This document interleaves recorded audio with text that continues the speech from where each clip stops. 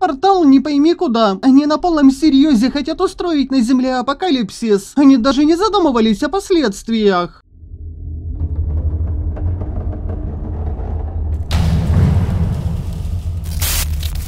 Всем привет! Вы на канале DeevPlay, и сегодня мы будем продолжать проходить мою реальность, на которую вышла последняя финальная обнова. И тут у нас будет 3 концовки, на которые мы будем по чуть-чуть выходить постепенно. Вот, и не забываем пошляпать мой лайк, написать комментарий минимум из 5 хороших слов для поддержки этого видео.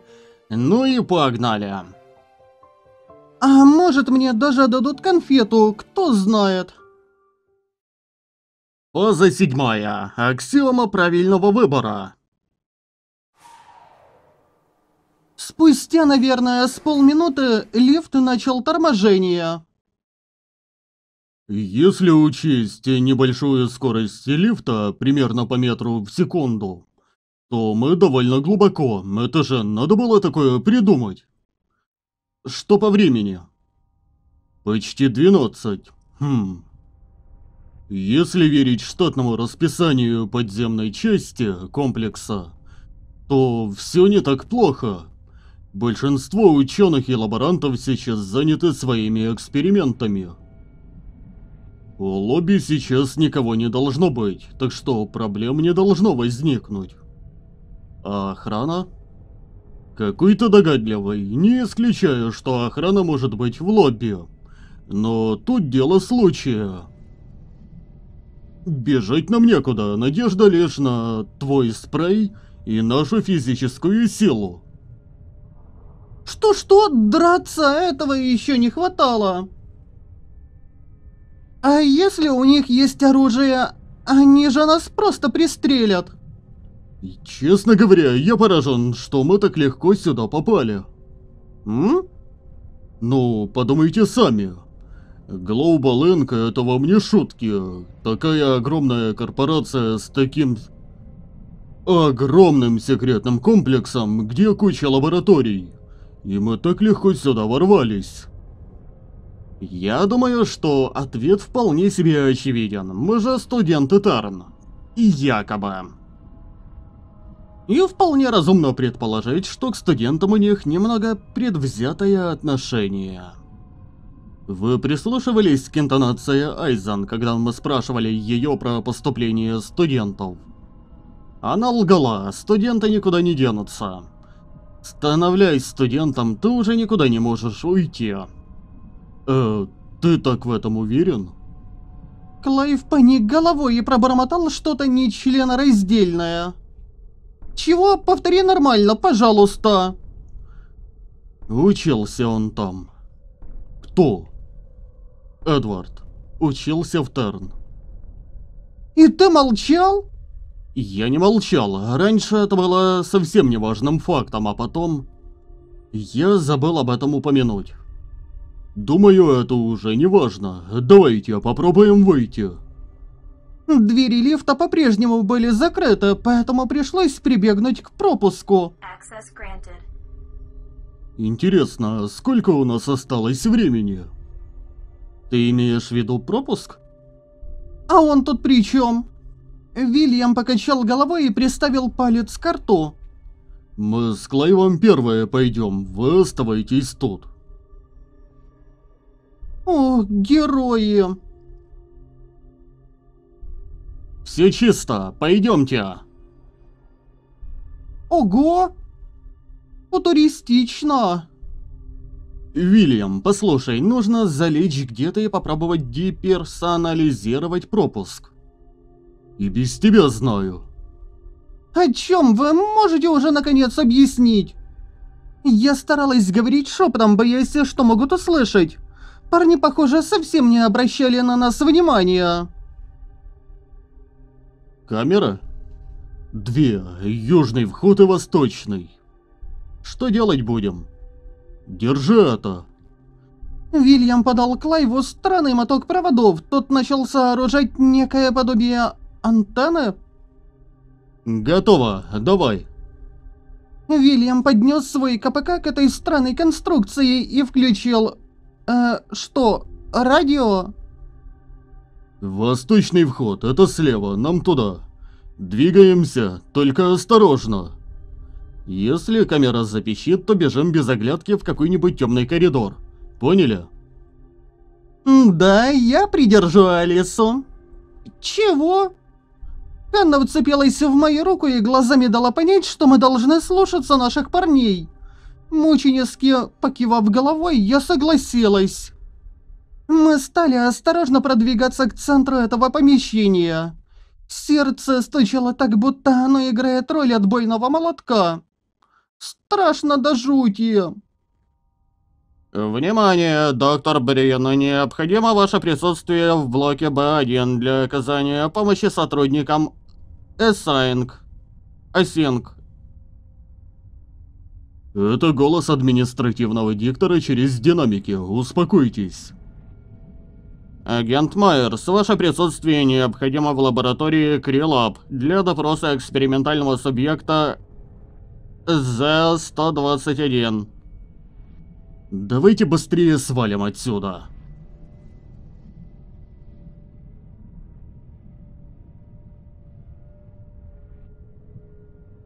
Завернув налево, мы обошли камеры, которые, похоже, нас не засекли. Отлично, тут и камер нет, к счастью.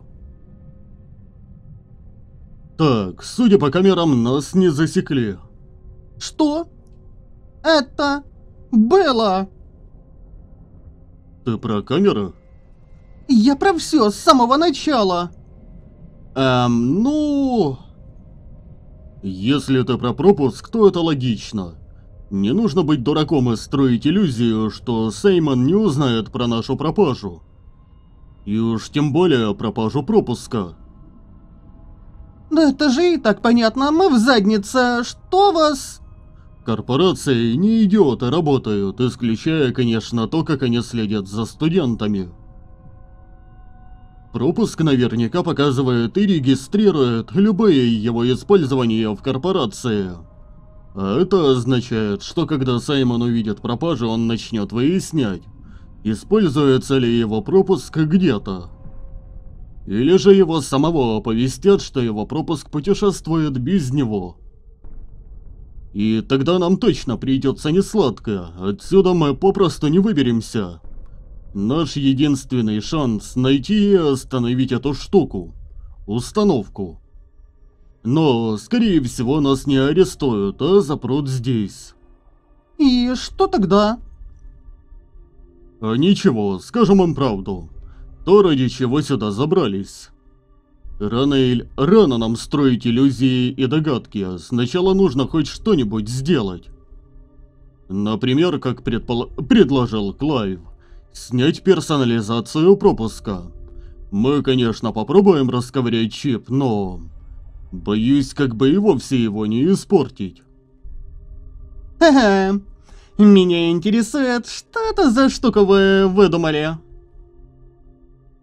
Ты про камеру, что ли? Обычная глушилка. Обычная? Когда вы ее успели придумать?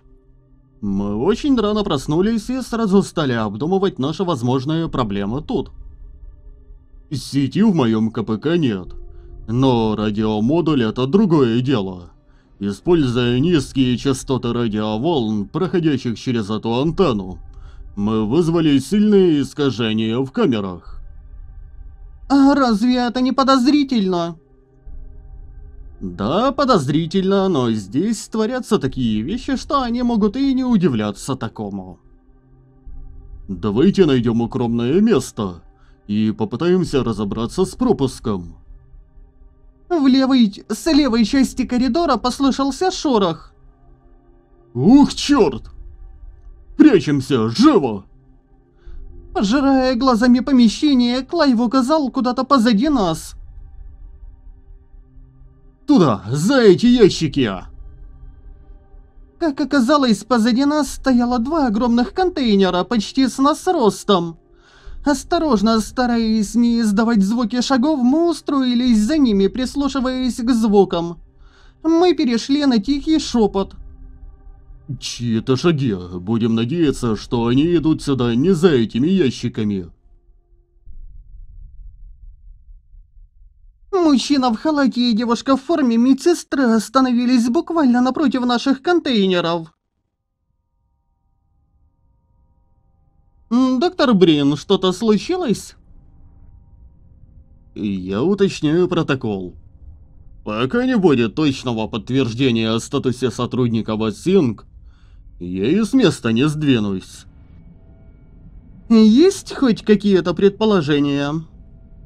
Нет, скорее всего, группа из 3 человек разделилась, и они встретили номер 6. В таком случае они могут быть заражены? Именно, я с самого начала был против 3-го теста. А теперь они открыли дверь неизвестно куда. Не говорите так, доктор, там работает мой брат. Благодари науку, что он всего лишь оператор. А если бы его отправили туда? Девушка заметно напряглась и нервно помотала головой. То-то же, это чертова система магнитных искажений с малым радиусом. Да, цель, конечно, благородная. Исказить пространство до такой степени, чтобы оно растянулось внутри до огромных масштабов. Не отрицаю, это выглядит впечатляюще, но что-то мне подсказывает, что мы не создали это пространство. Оно уже было, мы лишь открыли двери. СИНК свернули свою деятельность еще в 2000 году, так ведь? Большая часть руководства пропала без вести, а все данные остались лишь у 5 членов младшего руководства. Именно, корпорация выкупила их наработки, и сейчас мы изучаем этот странный мир совместно с ними. Подумать только, влажный ковер, желтые обои и тысячи люминесцентных ламп. Разве этого мы ожидали? Нет. Это не Осенка, и не мы создали это пространство. Мы открыли портал не пойми куда, учитывая номер 6. Мы можем только догадываться, что еще там может обитать. Доктор Брин, статус подтвержден. Контакта с номер 6 не было. 3 сотрудников получили травму в результате падения на нижние уровни BR. Вас ожидают в блоке B1. Похоже, что все обошлось, доктор. Лучше поберечь себя лишний раз. Ты же слышала, что стало с Марвином?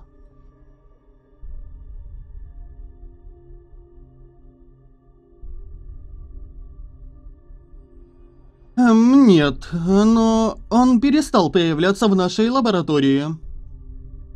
Вот именно, он контактировал с теми, кто столкнулся с номером 6. И его забрали в блок для испытуемых. Ладно, пойдем, Ванесса. Они продвинулись дальше по коридору, минуя лобби, и скрылись в одном из направлений. До нас еще доходили возмущенные возгласы доктора, но вскоре они утихли. Мы с облегчением выдохнули. Давай посмотрим пропуск. Да, как скажешь. О чем они вели речь? Хрен его знает, если честно. Это явно не связано с инцидентом, и значит не является нашей проблемой. Вы же их слышали, они открыли портал куда-то. Похоже, они занимаются этим повсеместно. Портал не пойми куда. Они на полном серьезе хотят устроить на Земле апокалипсис. Они даже не задумывались о последствиях. Вы карту подземного комплекса видели? Он кивнул на КПК, который лежал рядом, пока они ковырялись в пропуске. Мы с Ханной подобрали его, и моя челюсть отвисла от удивления. Сеть коридоров, идущих от помещения с меткой лобби, словно паутина, распласталась по разным направлениям. Это только один уровень, а их... Точное количество я не знаю, полной карты нет. Нам вообще повезет, если блоки С с установкой будут там. Ну, куда нам двигаться дальше по этой карте? Она тронула меня за руку и показала пальцем на карту. Кажется, я немного разобралась. Сейчас мы ушли в восточное крыло. И у нас есть два способа добраться до С-блоков. Она посмотрела на Вильяма, словно задавая ему мысленный вопрос. Тот лишь нахмурился и коротко кивнул. «И что это значит? Я тут что, шутка?» Нет, просто первый способ — долгое скитание по вентиляционным шахтам. Плюсы — незаметность для камер охраны ученых и прочего персонала. Минусы — время, грохот продвижения по шахтам. Пожалуй, первый минус даже хуже второго. По такому раскладу у нас уйдет часов 5 или 6, чтобы добраться. Мы не можем себе позволить столько времени.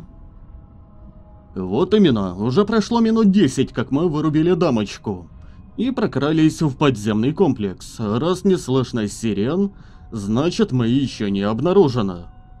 Странно, слишком странно. Почему этот доктор Саймон еще не забил тревогу? Или он натуральный растяпа, или же... Это дело рук Лямбо Дельты. Убрала свидетелей, нечего сказать. Могла бы и вовсе прекратить наши страдания и дать нам жить нормально. Чёртова ведьма. Вот уж точно оправдывает себя. Ладно, а что второй способ? Нам надо добраться до терминала и попробовать получить оттуда полную карту помещений. Но ведь тут есть карта, вот же, Я провела пальцем по восточному крылу и уткнулась в странный тупик, помеченный большой шестеренкой. Перепланировка помещения. Тот коридор теперь замурован. Мне вообще поначалу показалось, что там все закрыто. Но вентиляционная шахта туда идет, это раз. А вот второе, туда можно попасть через лаборатории, помеченные аббревиатурой Крилаб. Таким образом мы проникнем в блок С2, а оттуда уже можно попасть в блоки С3 и С4. Однако данных о путях и коридорах в моем КПК нет, поэтому нам в любом случае нужно добраться до терминала.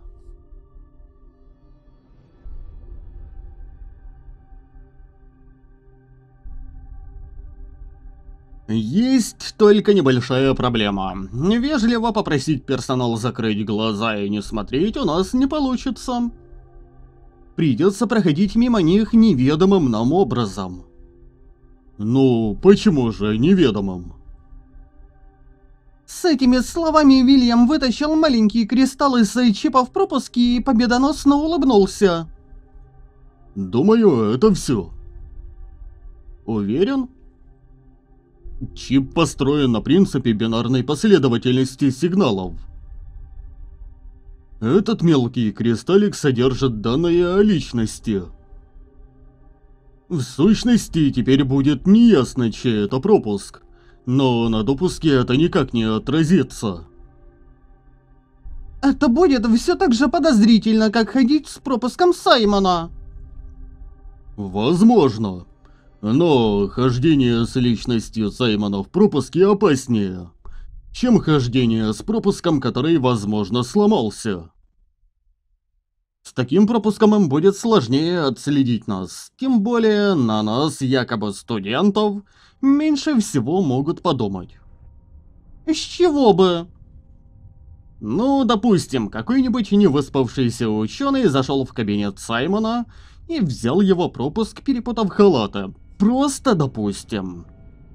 И воспользовался им, и теперь ходит по лобби, читая почту или новости. Другое дело, если бы мы продолжили лазить повсюду, проходя по всем нужным нам местам и оставляя следы. Ладно, допустим, я согласна с вашим предложением, может тогда двинемся дальше?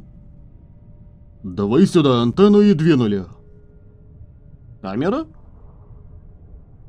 2 штуки до конца коридора и направо. Окей, держимся вместе. Мы вышли из своего укрытия и осторожно на цыпочках прошли дальше. Камеры нас проигнорировали, мигая светодиодами и двигаясь по заданным траекториям. Пронесло. Вильям указал на правую часть коридора, где была небольшая дверь. Клайв опасливо поглядывал на камеры, но те по-прежнему не реагировали. Не иначе, как чудо. Давайте быстрее, давайте быстрее. Терминал. Охренеть можно! Это что, лазерная проекция? Я и Ханна тоже были в шоке. Я первый раз видела такое. Странные капсулы по бокам. В центре были... терминалы. А по кругу центра двигались странные штуки. Голограмма. Так это называется. Да, вообще их можно сделать, но это будет лишь пародия. А это... Вильям сделал шаг и тут же осекся, внимательно осмотрев углы. По одной на каждом углу. Держи глушилку, Клайв. Надеюсь, тебе можно это доверить? Вот можно ему доверить или нет, узнаем уже в следующий раз. А на этом сегодня будем заканчивать, так что всем спасибо за просмотр и всем пока.